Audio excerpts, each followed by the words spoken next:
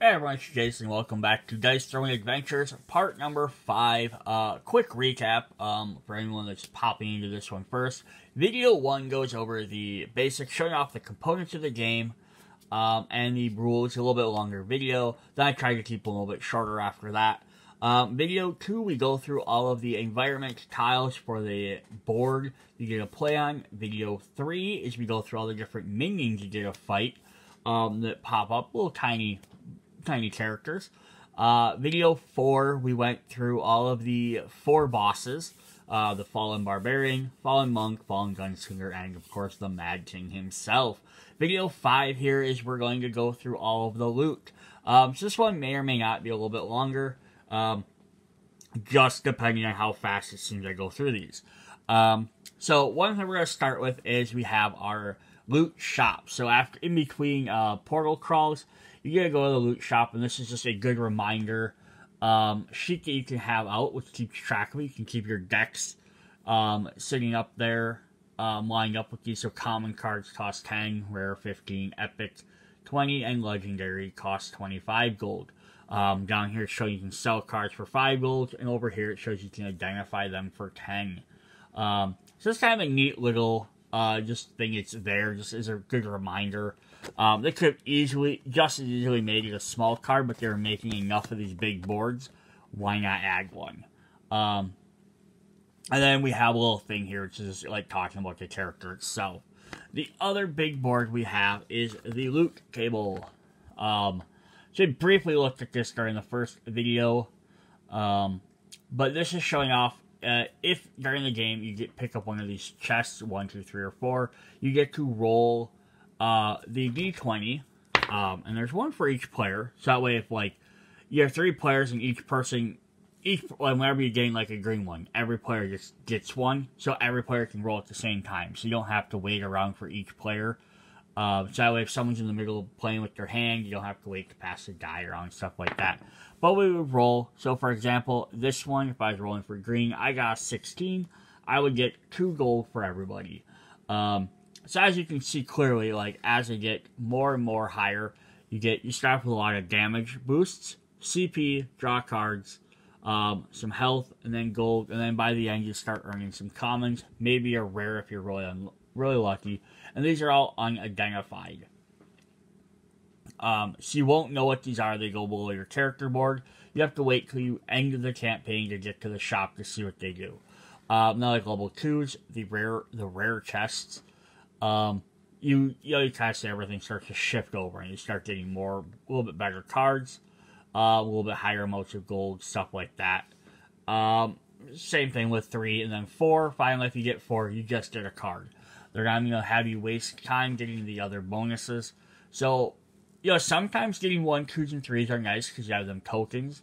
And the extra CP or card draw might help during that mode or the healing. But level 4s are going to help you overall in the long run. Then if we flip this over, we have 5, 6, 7, and 8, which are the boss loots. This is if you beat one of the bosses, or if you lose to them. You also get to draw cards for some of these things occasionally. But now you can see these are all just cards. So this card gained from the boss loot rolls are immediately added to your deck, or discarded for one scenario roll. Yes, you have the option of adding these cards right away or getting rid of them. Cool. So that's that with it. And then we also just want to show off our gold meter again. This just keeps track of the team's communal gold. Cool. Now we can go ahead and hop into our cards. So we are going to start with the common. So all loot cards are going to work just like any regular card you have in your deck. When you get them, I can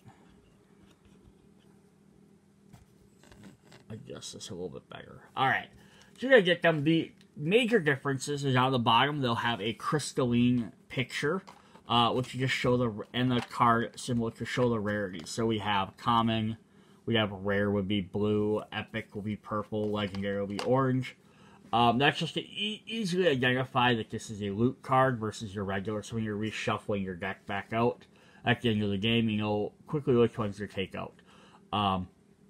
And the other thing is some of them will have this little back and forth arrow. That means you have to swap this in your deck. So get that out of here. Level 2 is one of those cards. Get that out of here is a card that every character has. So if you purchase this card, or if you got unidentified and you got added to your deck, you have to swap it out for the other one. So basically it's an upgraded version.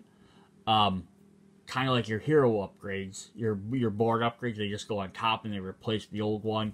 These do the same thing for cards in your decks. It's kind of a cool mechanic. So get that out of here to remove up to 2 status effect tokens from a chosen player. We have Transference 2. Transfer 1 status effect token from a chosen player to another player. So some of these might have extra abilities. Some of these might cost less CP. Some cards could potentially change. When they're upgraded, might change from maybe being a main phase to a roll phase, or a roll phase to an instant. We have Vegas Baby 2. Roll 1 die, gain half the amount of CP. If desired, this die may be re-rolled 1 time. What status effect 2? Remove all status effects tokens from a chosen player. Then we have some new ones. We have Angelic Boots. Gain 2 flight. So what's really fun about something like this is that each character has their tokens which are designed to work with their board, their card, and around how they play. All of a sudden, now if you start adding different status effects that they can do, that can dramatically change how they play. Now there are cards like Transference, which could allow you to, like, hey, I'm playing the Paladin, and you're playing the Seraph. You could have transferred your flight over to me, or I could have taken it. And you have little things like that. But now just be able to actually put some of those right in your deck. So you don't have to hope that somebody else has one, or you're not taking their token, affecting their game. But that could definitely change how some of these characters work. It's kind of a unique concept. We have Blood Pact. You and a chosen team each roll 1 die. The player at the highest value draws 2 cards, while the other player receives 2 damage. On a tie, both players draw 2. Codex. Search your library, find a card, put it in your hand, shuffle your deck. We have Elven Boots. Gain 2 evasive. Gold Digger, gain 3 gold. If played during a boss battle, gain 2 CP and draw 1 card instead. Golden Rule. A chosen hero may put an ability upgrade from their hand into play for free. This is definitely helpful for, like, working as a team. Greed. Receive 4 damage and choose one of the following. Gain 5 CP or draw 3 cards. Life Final. Receive 3 damage. A chosen hero gains a salve. Prosperity. Draw 1 card and gain 1 CP. Strength Serum. Draw 1 card. A chosen hero gains a damage boost of +3. And our final main phase is Treasure Hunter. Gain 1 green loot. Teammates may not roll their loot die unless they pay 1. If played during a boss battle, gain 1 CP and draw 1 card instead. Cool. That's kind of a neat little card. Then we have some upgraded roll phase cards. We have Beggar D2. Chosen player may perform 2 additional roll attempts, up to 5 during their defensive roll. Helping Hand 2. Select one of your opponent's dice and force them to re-roll it. I like how it's helping, and then you use the word force. Not this time, too. A chosen player prevents 7 incoming damage. One more time, too. A chosen player may perform an additional roll attempt and up to 5 dice during their offensive roll phase. Same as these two. Change the value of one of your dice to identical to the value of another dice. Those rolls are the same phase and for the same purpose. 6-it 2. Change the value of your dice to 6. So that'll basically make this one cost free now. So that's the upgrade. Your cards will be a little bit cheaper most of the time. So Wild 2. Change the value of any one die. Try again 2. You or a chosen teammate may reroll up to 2 dice. It can be the same dice twice in a row or 2 different dice. Twice as Wild. Change the value of any 2 dice. And Empowered. So you have a new one. Attack modifier. Increase your attack damage by 2 for each ability you have upgraded up to a maximum of 6. Then we have our instances. We have Bye-Bye. Remove a status effect token from a chosen player. Double Up, draw 2. Getting Paid, gain 3 CP. Triple Up, draw 3 cards. Then I have some new ones here. We have Dig Deeper. You may reroll a loot die up to 2 times. This card may be played at the conclusion of a boss battle. Falcon. Choose a cell on a map and collect it. Or look at the box's next 3 action cards and put them back in the same order.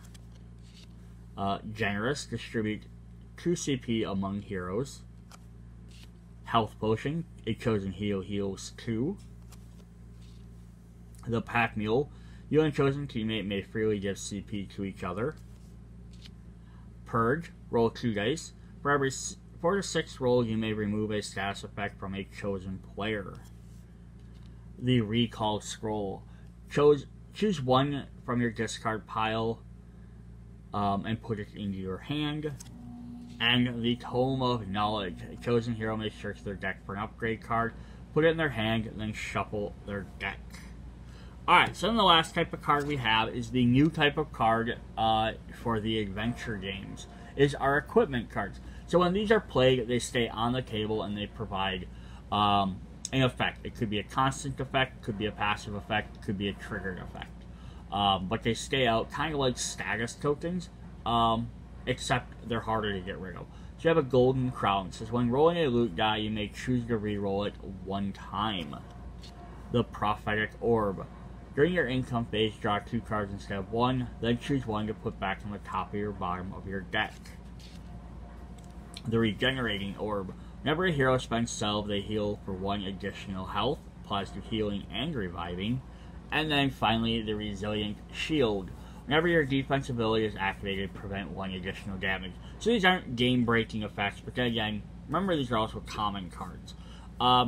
So what is neat is I like the fact there's upgraded cards in there. Lots of the upgrades are in the common, so that way the higher level cards get more unique cards. I think the rare cards we look at next will have a bunch more upgrades like level 3s.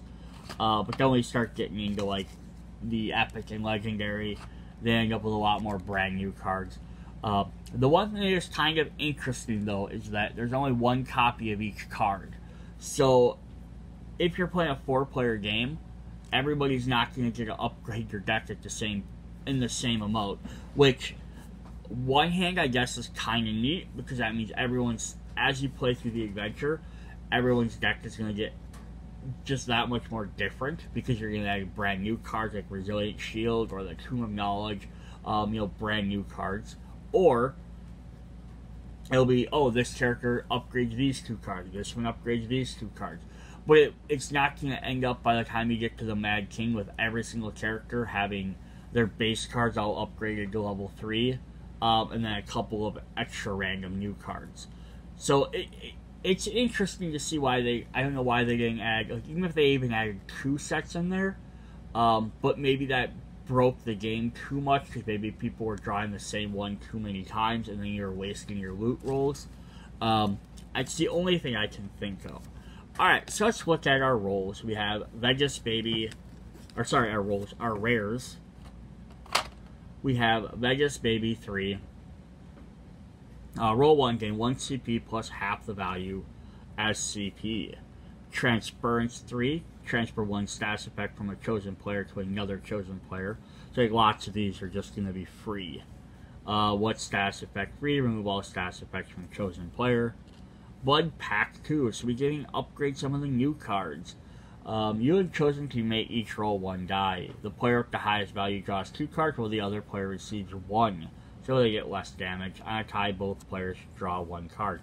Now this also has the no solo mode in there, so if you're playing by yourself, you have to take out cards that generally always affect multiple people. Codex 2, search your deck for any card, put it into your hand, shuffle your deck.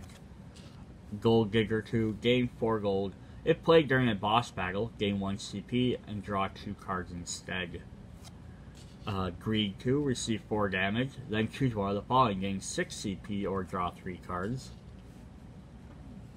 Strength Serum 2, draw 1 card, chosen hero gains a damage boost of 4. And then Treasure Hunter 2, gain a level 2 chest, teammates that may not roll their loot unless they pay 1 CP. Alright. Then if we head into the roll phase actions, we have, excuse me, So Wild 3, change the value of any one die. Try again, level 3, choose, your chosen teammate may reroll up to 3 dice. Empowered 2, increase your attack damage by 3 for each ability you have, upgraded maximum of up to 6. We have Slightly Wild, change the value of any of your dice to any value other than 6. Now that's actually kind of cool, because lots of times 6 will help you get your ultimate abilities, but sometimes you might, hey, I need an extra, like, 4 to get something, so that's kind of cool, especially for, like, small straights and stuff, or large straights probably. Unstoppable, your attack becomes undefendable. It's very simple boosts. We have Bye-Bye 3, remove a status effect token from a chosen player. Double Up 2, roll a die. On 4 to 6, draw 2 cards. On 5 to 6, draw 3. Tip It 2, increase or decrease the value of any one die. Triple Up 3, draw 3 cards. We're going to gain Angelic Boots 2, gain 2 flight. But thinking the first Angelic Boots had gain 2 flight as well, but now it's an instant action instead of a main phase. So now you can play it any time to get that. So I love that they did that for some of these cards. That would have been cool if they had almost like character-specific upgrade cards too. At like even like a promo pack or an additional pack. That'd be kind of a neat thing to do with some character cards that had bonuses like that. We have Campfire, choose 3 heroes to draw 1 card. May choose the same hero multiple times. Dig Deeper 2, you may reroll a loot die up to 2 times. This may be played at the conclusion of a boss phase. Elven Boots 2, gain 2 evasive, also now instant. And Falcon 2, same thing, choose a salve on the map and collect it, or take the boss's next 3 actions. But yeah, be able to do some of these instant actions really fun. Generous 2, distribute 3 CP among heroes. Golden Rule 2, choose a hero may put an upgrade ability from their hand into play for free. Health Potion 2, a chosen hero heals 3. Life Funnel 2, receive 3 damage, a chosen hero gains 1 salve. Pack Mule 2, chosen hero teammate may freely give CP or salves to each other. Prosperity 2, draw 1 card. Chosen hero gains 1 CP. Purge 2. Roll 3 dice for every 4 to 6 rolls. You may remove a status effect from a chosen player. Recall Scroll 2. Choose 1 card from your discard pile and put it into your hand. And Tome of Knowledge 2. A chosen hero may search their deck for an upgrade ability and put it into play for 2 CP instead of its original cost. Then shuffle the deck. So again, this might actually cost more to play it, but the fact is, you can find it and then automatically play it. So you may be like, oh, it normally costs 1. Yeah, I gotta pay 1 more, but I don't have to wait around another turn to do it. So for some equipment, we have Coin Purse, gain your upkeep, gain 1 CP. Golden Crown 2, when re-rolling a loot die, you may choose to re-roll at 1 time. Some Leather Armor, you may re-roll any 1 die that was part of your roll attempt during your defensive roll phase.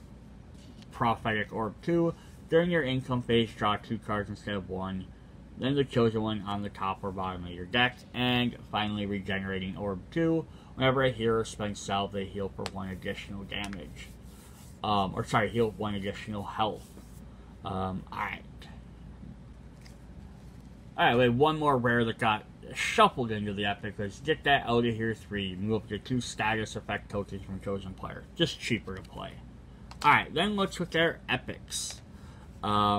So our epics, we're going to start right off with main phase Codex 3. Search your deck for any card, put it into your hand, then shuffle your deck. And Treasure Hunter 3. Gain a level 3 chest. Teammates may not roll their dice, loot dice unless they pay 2.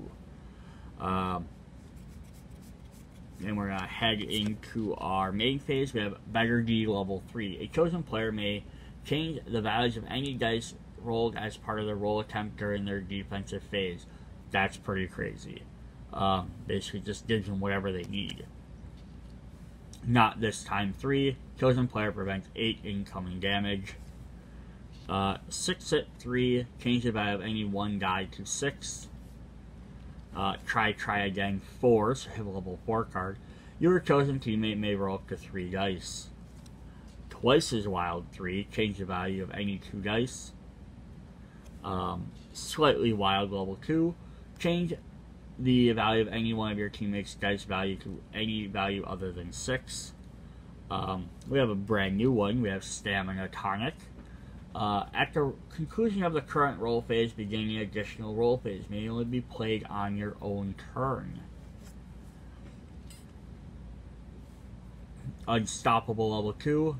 Chosen hero's attack becomes undefendable.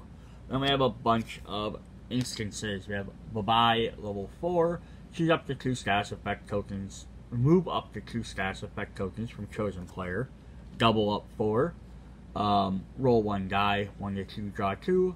3 to 6, draw 3. Getting paid level 3. Chosen player gains 3 CP. Tip it level 3. Increase or decrease the value of any die by 1 or 2. I love that. And Vegas Baby level 4.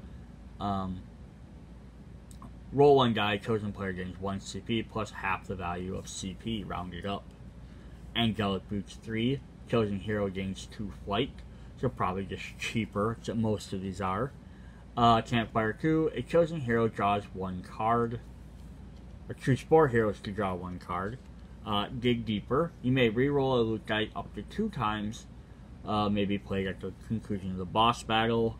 Elven Boots 3, chosen hero gains 2 evasive. Generous 3, distribute 4 CP amongst heroes.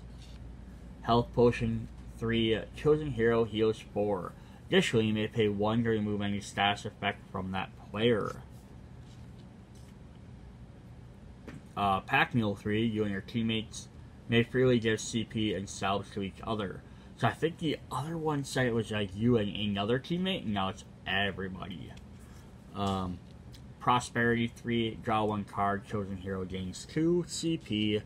Purge 3, roll 4 dice. For every 4 to 6 rolled, you may remove a status effect from a chosen player. And our final instant is Recall Scroll 3. Choose 1 card from your discard pile and put it into your hand. And then we have some more equipment. We have Coin Purse 2. During your upkeep, gain 1 CP. Full Mithril Jacket. You may perform an additional roll attempt of up to 5 dice during your defensive roll phase. So my only question here is, I'm assuming if it says you only get to roll 2 dice, you only get to roll 2 dice. I'm assuming that's what it means. Golden Crown 3. When rolling a loot dice, you may choose to reroll it 1 time. Leather Armor 2. You may reroll up to 2 dice that were rolled as part of your roll attempt during your defensive roll phase. Prophetic Orb 3. During your income phase, draw 2 cards instead of 1. Then choose 1 of them and put them at the top or bottom of your deck. And then Regenerating Orb 2. Whenever a hero spends a salve, they may heal for 1 additional health. And then now I just realized, I said earlier in the video I didn't understand why they didn't have multiple copies when I was looking at the comments, the comment cards. Why they have multiple copies of all the upgrades? Because they have level 3s and level 4s. So, more or less what should be happening then is, yeah, again, not everyone's going to end the game with, you know, max level 3 or max level 4 exchanges for the regular cards, but player 1 could have a basic version, player 2 could have a level 2, player 3 could have a level 3, because you could each get different ones. I guess the one question you'd have to, he probably says in the book, or you might have to house roll it, would be is, in between loot phases, do you reshuffle any cards that came up? So, an example would be, I have a level 2 card, I purchase a level 3. I have to get rid of the, do I just straight up get rid of that level 2, and then now somebody else can get it? Or do I just put it over top of it, and now nobody has access to that at all? But again, someone else could draw the level 4 later, and they could buy it separately. So that's kind of, I guess that's probably why they didn't make multiples, because you'd end up with, constantly drawing the same ones over and over and over. Alright, so now we're going to look at the legendary. These cards are all foiled. Which, at least the nice part is, they're not foiled on the text part here. Or at least not heavily. I get it, it's kind of like epic loot could spoil. I'm not really a huge fan of just foiling cards for the sake of foiling them, though. They do tend to warp. You can already see my cards, like, as compared to the commons here. So, commons versus epics, you gotta see they're starting to warp a bit. Now, if I get them all sleeved up, especially if I use higher grade sleeves like the official dice roll ones, that might help a little bit because they'll be tighter. Versus penny sleeves might not be that tight. But you shouldn't have to buy additional things to help your cards. And that's not to say they still won't warp a little bit, because some things can't be that tight. Anyhow, let's jump into this. We have Blood Pact 3. Your team each roll 1 die. Put the highest value draws 2. On a tie, both players draw 2. So it gets rid of the damage. Codex 4. Search your deck for any card, put it in your hand, then shuffle your deck. Don't just cost free. Stamina Tonic 2. At the conclusion of your turn, beginning an additional turn. So it's not even roll phase now. Now let's take another full turn. I have a Tauren card here, which sucks. Serum Strength 3. Draw 1 card. Up to 2 chosen heroes each gain damage boost of 4. Not sure how that works, but... And then Treasure Hunter 4. Gain a level 4 loot. Teammates may not roll the dice unless they pay 3. Alright, roll phase. Not this time 4. Chosen player prevents 9 damage. One more time, level 3. A chosen player may perform up to 2 additional roll attempts during their offensive phase. Samesies 3. Change the value of up to 2 of your dice to be identical to the value of one of your other dice. Twice as Wild 4. Change the value of any 2 dice. Slightly Wild. Change the value of you or your teammates' dice to any value other than 6. We have Get That Out of Here 4. Move up to 2 status effect tokens from a chosen player. So Wild 4. Change the value of any 1 die. Triple Up 4. Draw 4 cards and then discard 1 card from your hand. Campfire 3. Choose up to 4 heroes to draw 1 card, then choose 2 heroes to gain a damage boost 1 token. Dig Deeper 4. You may reroll a loot die up to 3 times. This card may be played at the conclusion of a boss battle. Falcon 3. Gain a salve on the map, or look at the boss's next 3 actions. Golden Rule 3. A chosen hero may put up to 2 of their ability cards from their hand into play for free.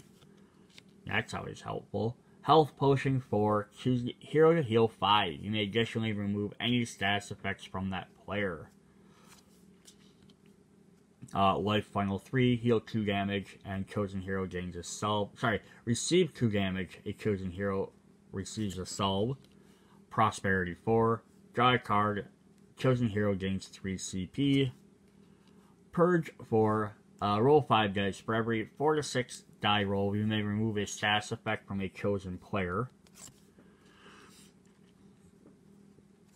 Recall Scroll 4. Choose 1 card from a hero's discard pile and put it back into their hand. That's fun, that helps anybody. And Tome of Knowledge 3. A chosen hero may search their deck for an upgrade ability and put it into play for 1. And then our new equipments are Blazing Effigy. All your attacks inflict burn. So again, this is kind of the things I was looking for. Like the Evasive Boots and the Angelic Boots. Things that let other characters use other tokens. Blinding Amulet. All your attacks inflict blind. Full Mithril Jacket. 2. You may perform 2 additional roll attempts up to 5 dice during your defensive roll. Golden Crown. 4. When rolling for loot, you may choose to reroll at 1 time. Poison Syringe. All your attacks inflict poison. Prophetic Orb. 4. During your income phase, draw 2 instead of 1, then choose one of them to put back in the top of your deck, bottom of your deck, or to be discarded. And then our final loot card is the Resilient Shield. 2. Whenever you're attacked, prevent 1 damage. So definitely fun. Lots of cool loot cards. Now, most of them are just, there's some brand new ones, and then there's just upgraded versions of those, as well as upgraded from the base deck. If you want a little bit more variety, I did do another video you can check out about promo cards. They have a Dice Adventure promo, which adds 15 more loot cards, so a couple to each different level. And then there's also a the Santa versus Krampus set, which was kickstarted, had some bonus cards promo pack, which, excuse me, is not currently released in their store, but I couldn't find another that said that was Kickstarter exclusive, so those might come out. Those also added some additional content for this game. So they add more minions as well, but they also add some more loot cards with some more different abilities, and not just upgrades to the current stuff. So if you're looking for a little bit more extra stuff, both of those promo packs, if you can get them, are definitely worth picking up for that. Although it would be kind of cool if they had some Marvel ones like this, like some Marvel. They haven't made any, but I wouldn't mind some Marvel loot cards for this. Just to add in, like, hey, I want to play with my Marvel characters in here. Here's some Marvel loot cards, like Captain America's Shield or something like that. That would have been kind of a neat idea, too. Alright, so that is what we have for all of our loot. So the last thing we're going to look at, not in this video, but we will do the next video, so if you guys want to check it out, we're going to look at the Legacy Packs, which do add some more loot as well, add some more minions, add some more special loyalty cards, as well as we're going to get some extra locations. But we'll do that in a separate video, just because, one, this is getting long, and 2, people might not want to be spoiled. Alright, I will see you guys then. Bye.